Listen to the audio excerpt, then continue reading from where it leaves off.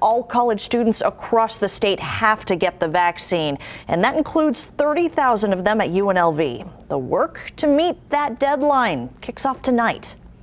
The annual bash to slide into the school year. It's known as Premiere Day at UNLV. To make sure students don't get thrown off, just the mandate. I really didn't want to do it, but it is what it is. There's a chance to check off some homework too and get the now mandatory COVID-19 vaccine. Honestly, I just wanted to stay in school. I was in the Army. I understand it's part of the process and to keep the, everybody healthy. We'll all be vaccinated now, and I feel like it would protect everybody more. It's a big event where everybody's invited in, and make it easy, make it close. The UNLV Community Clinic, run by med students, raffles off textbook vouchers and Rebel cash to encourage more to roll up their sleeves. Students, though, do have a deadline.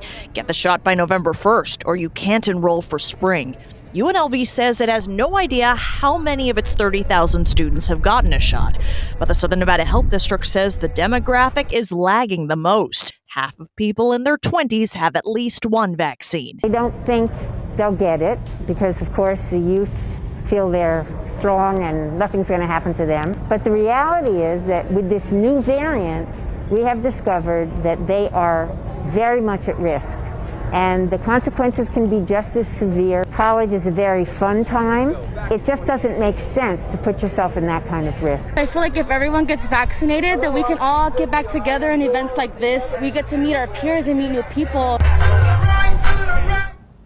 Always a fun party for the college students. Dr. Laura Cully says 100 med students, they're already trained as injectors. They've been helping the public around the valley for months and are now ready to help fellow rebels in more clinics so they can all get the vaccine on time.